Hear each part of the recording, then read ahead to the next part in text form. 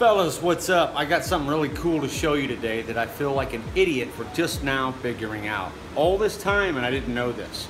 Now I'm familiar with heat pipe technology and this and that, but I never realized that computer heat pipes are the same as a solar heat pipe.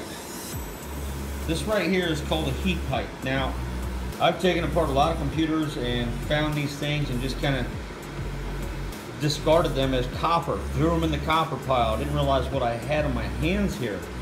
The reality of the matter is this is actually a pipe, meaning you could pump water through it. It's hollow. There is a gas inside of this pipe. I would propose that there is water inside of this pipe under a vacuum, which would enable it to boil at very low temperatures. You can see that's already kind of boiled off, that little bit of fluid. It's gone. I'm almost positive that's what's going on. I would imagine that the fluid inside would be determined by the application. But for the most part, water behaves very strangely under a vacuum. It does some really odd things once you get all the gas pulled out of it and all that. It boils at very low temperatures, and I bet you that's what this is. It's a vacuum chamber with a small amount of water that is boiled off on the CPU, at which point that gas vapor travels down the heat pipe to the cold condenser section. I never knew that, man. That is so freaking cool. Check that out. This is basically a diagram that shows what happens. Now they use different vapor mediums depending on what they're using it for. This side here would be the condenser. So inside that heat pipe is that open cavity, and they use capillary action to return the fluid. You can see here that they've tested sintered versus grooved, and come to find out this sintered powder is able to dissipate the most heat, probably because the capillary action of the sintered metal bringing the fluid back. Basically, that's what's inside on the interior walls of a heat pipe. I just think that's amazing. And today, as much as I would hate to, I'm going to cut this one open and we're going to take a look at it. Now that I learned how cool these things are, I don't want to destroy it. I want to shut up. We're going to cut this thing open and take a look. You can see I accidentally bent it right there. So right away you can see it is in fact hollow. Let's check this out here. I thought about doing a cool experiment, but I don't know that it'd be worth our time.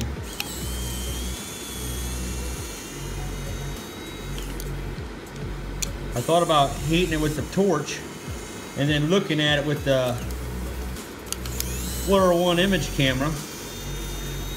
Because earlier when I hit this thing with the torch just to kind of mess with it a little bit, I just hit it with the flame right there real quick while my hand was over here, and instantly you could feel the heat. Oh yeah, that bad boy's hollow, you can tell. I never knew this thing was hollow. So essentially, this thing's full of liquid and vapor. And when it gets hot, it boils some of that liquid out of the capillary fins. This tube gets under pressure and the vapor travels this way, at which point it condenses. Pretty freaking cool. I always thought that was just a copper bar.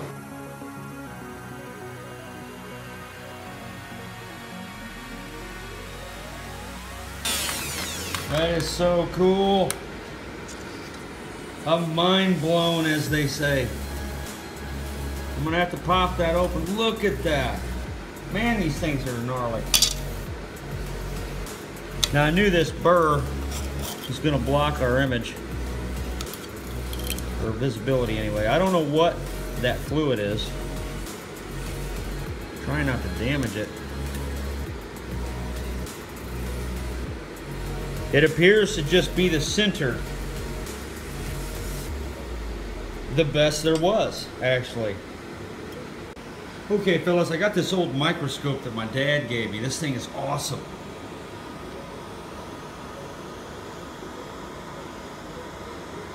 It's kind of dirty, apparently. Can you see that? It's not working.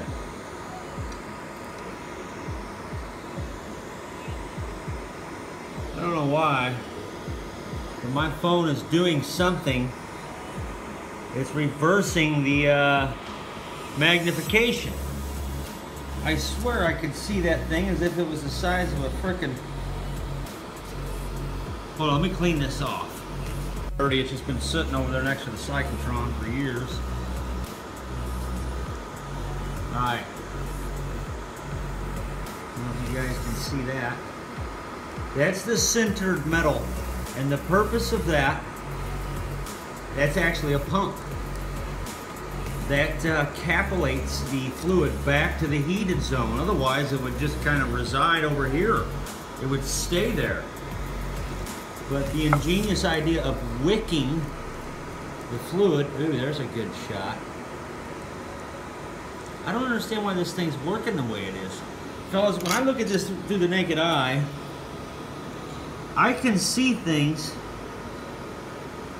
that the phone can't. I don't understand what's going on here. Maybe I'm just not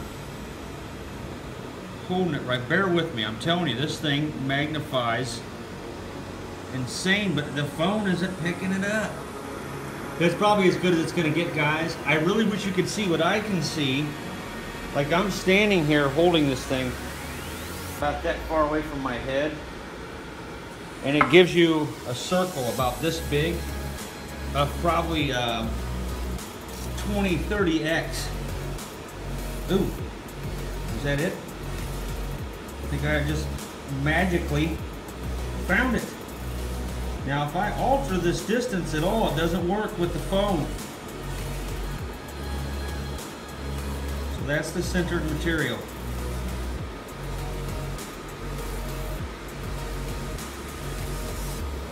Cool, man.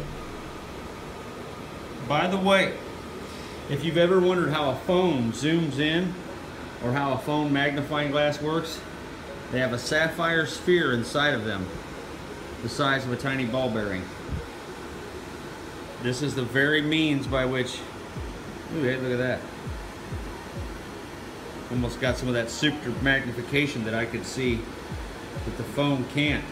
That's so weird, man. I swear this thing is like a microscope, but the phone is interacting with it optically in some manner that I cannot describe to you. I'm not gonna pretend like I know what I'm talking about. There's no heat grooves in there. Tell you what, I'm gonna lay this open with some cutters. Can you see that liquid right there? It's black because of the grit from the cutting wheel, but I don't know what that is. I doubt it burns. I wouldn't be surprised if it had a flammable liquid in it.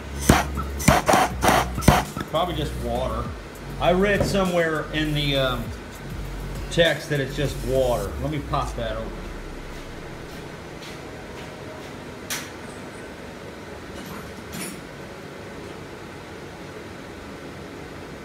Which, that would make sense, because listen to this, guys. If they put water in this and then put the tube under extreme vacuum, that water would behave differently than it does what we're accustomed to. It would boil at extremely low temperatures and would act like a solvent of some kind, like a volatile, extremely volatile substance.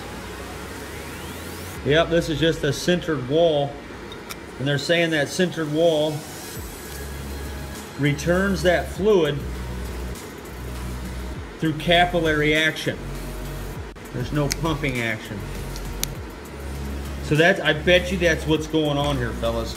I guarantee you this thing was under vacuum. I should have pricked it first to listen for a hiss.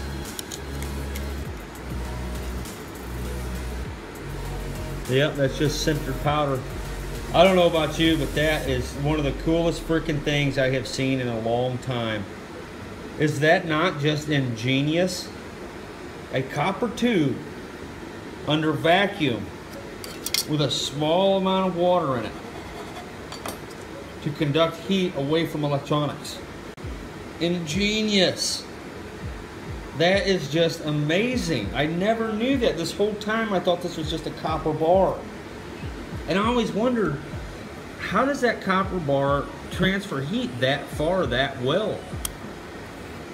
I worried about the effectiveness of these things in the past, but I didn't know this. Man, I can't believe I've thrown these away. So there you have it, guys. I sacrificed an extremely cool piece of hardware just for you, man. I wanted to see it too. I didn't want to tear mine open though. I wonder if there's probably 50 videos on YouTube of people tearing these open. And I just ruined mine. Shit. Anyway, there you have it, fellas. When I discovered this, I mean, I have an appreciation for solar equipment, and a lot of solar heat pipes use this concept. They'll have a tube filled with acetone, and then they have like that other tube over it. They're double wall heat pipes or something like that, where there's a black tube inside of an outer tube, a vacuum tube. So I'm familiar with heat pipe technology, just never knew that I've got one on my laptop. This laptop here actually has dual heat pipes, one for the processor and the CPU. It's got two of them. I think this one does. Maybe that was my other computer. I could be wrong on that, guys, because it seems like I remember building my own heat junction, because this one did not have a conduit pad for the CPU. The heat pipe just ran right over the top of it with no heat compound or nothing, as if Toshiba thought my processor, my GPU, wasn't going to get that hot. But anyway, guys, I just had to share that with you, man, because that's just one of the coolest things that I've learned in a long time. I had no idea that such an amazing technology was lurking right under my nose the whole time. That is just too cool. I'm shutting up, fellas. Just had to share that find with you, and had to get one last hurrah out of this computer here. So come on, man, hit me up with 100,000 views on this thing. Get me something out of this pile of trash I've been clinging on to. Couldn't bring myself to throw it away. It cost $500 like 10 years ago. Nice computer, but don't ever take your computer out in the cold. It'll destroy it. That's what happened to this one. One day in the cold weather and it was done. GPU needed a reflow, and we all know how that goes.